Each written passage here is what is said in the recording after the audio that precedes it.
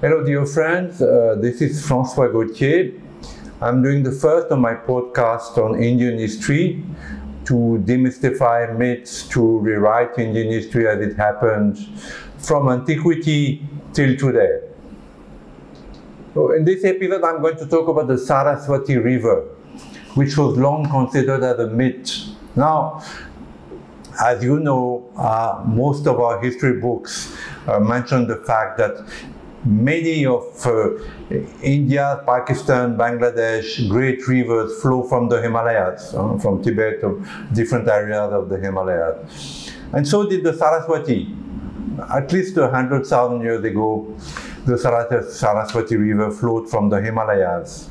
As you know also, Hindus have always named their rivers after goddesses. So they called this particularly mighty river, which was in its time the biggest and the largest river in India and Pakistan, Saraswati. And the Rig Veda, the most ancient of Indian sacred texts, mentioned the Saraswati 50 times, and at different time mentioning as the purest of the mothers, the purest of the rivers, the mother of all rivers, the Saraswati.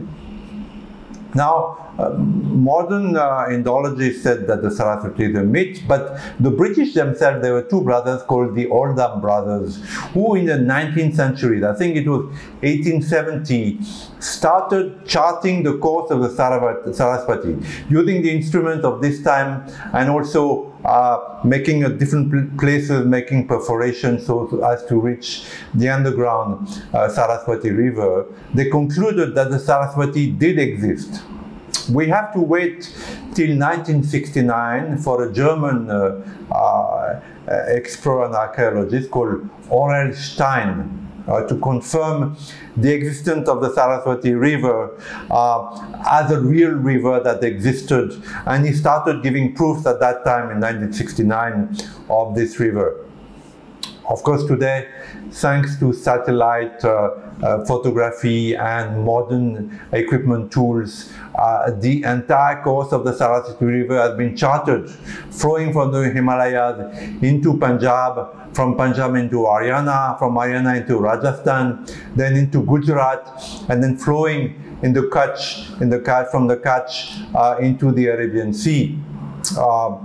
When there was an underground nuclear explosion, some of the Saraswati River by Mr. Bajpai, I think must have been in 2099, maybe in 1999. Some of the Saraswati River came up, so one could see that part of this river is still running underground. Why did the Saraswati river disappear?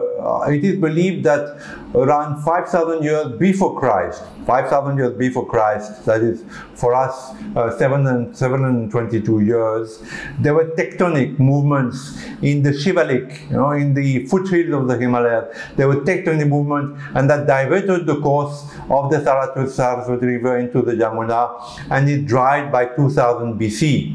But what's interesting, and we will come later in another podcast, is that on the site of the Saraswati River, as it has been charted today, there were 2,000 archaeological Harappan sites, the Harappa civilization, which also thought to be mythical, which were found and dug up both in Pakistan and India, and showed that the Saraswati River was, as the Rig Veda says, the mother of all rivers, and that on its banks flowed one of the greatest, most ancient civilizations that today we call India.